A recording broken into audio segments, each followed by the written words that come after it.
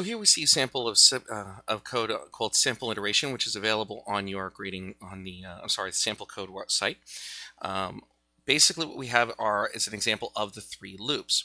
Lines 7 through 11 here represent the for loop. So we see for int I equals 0 as our initialization statement, I less than 10 as our condition, and I++ as the iteration at the end. And what we'll do is it will print out system.out.println. It will execute I is and show you what the value of I is at each turn during the iteration. The next few lines represent how we might use the while loop. Again, we'll start with an int j equals 0. I'll have that variable somewhere. I'll initialize it to some number. I will then test that condition, j less than 10. And then within the braces, I will execute a series of statements with an incrementer at some point to make sure that I do not end up in an infinite loop. And then finally, lines 21 through 26 here show you the do while. Again, I will have an initialization statement here with k equals 0.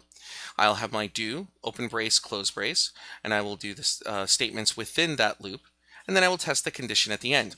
You'll notice here that I am missing the incrementer, so k basically never changes and is always going to be 0. And as such, this would evaluate to an infinite loop.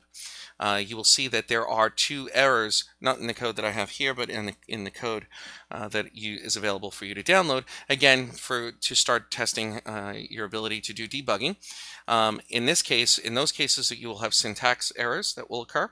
In this case, this is actually a runtime error. The code will compile, but because k never changes, you end up in an infinite loop, and thus you'll have to break this. If you run this code from the terminal or command prompt in Windows terminal in a Mac or in Linux, you can hit Control-C to actually execute, or Control-X depending on which system you're on.